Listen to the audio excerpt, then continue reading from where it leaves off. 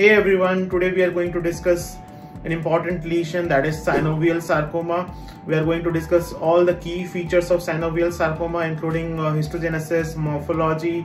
We are going to capture the cytogenetic changes and the treatment aspect. So please stay tuned, and we are going to have lots of learning that will really help you out in various exams and various other aspects.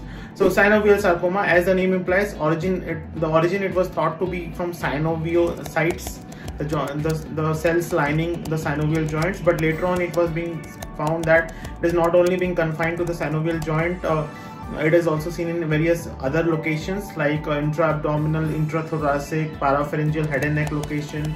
It can be seen in the visceral location, it can also be seen, and the joints, it is very commonly seen around the knee joints, and also in the upper extremity joints also it is commonly seen, and it is very commonly seen around the soft tissue of the thigh. That is also a favorite site for synovial sarcoma. So these are the common sites that are being synovial sarcoma is seen. So grossly it is generally a 3 to 10 centimeter lesion, and on cut section it is quite flashy, very well delineated lesion is there, and it is microscopically composed of biphasic variant classically, where you see epithelial cells forming gland-like structures and spindle cell stroma is seen, and monophasic variants are also seen, where either there could be a spindle cell stroma only, or only gland forming elements are seen. Those are predominantly seen, and even other rare variants like myxoid variant, ossifying variant, poorly differentiated variant, that can also be seen. So we have certain immunohistochemical features that helps in differentiation, like epithelial membrane antigen is positive, cytokeratin is positive, and CD99 is positive. These three markers are generally positive in all the cases of synovial sarcoma. That helps in differentiation from other type of lesions. Synovial sarcoma almost accounts for 5 to 10% of soft tissue tumors itself, so it's a common tumor. And one of the other ancillary investigation that you can do is cytogenetic study for translocation X18, genetic exchange between chromosome X and 18, and so there is basically there is an exchange between cis18 and cis-X gene that is being seen. So these two particular genetic abnormalities are being noted, cis18 and cis-X1, cis-X2.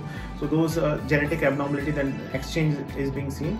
So coming to the treatment aspect, treatment is primarily surgical, and sometimes in advanced cases whether it is more than 5 centimeter and it is inoperable, then adjuvant chemo and radiation.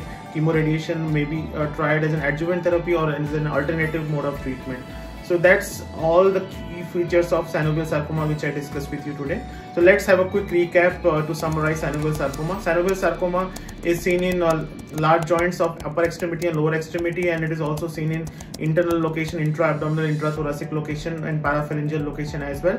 Synovial sarcoma is identified by biphasic and monophasic variant morphologically, microscopically, and these are the classical variants. And X18 translocation is the characteristic cytogenetic abnormality that confirms the diagnosis of synovial sarcoma. This is very important. And the other one is the treatment aspect. The treatment aspect that we discussed today is it is primarily surgical, and sometimes chemoradiation may be contemplated in difficult cases. So thank you and happy learning.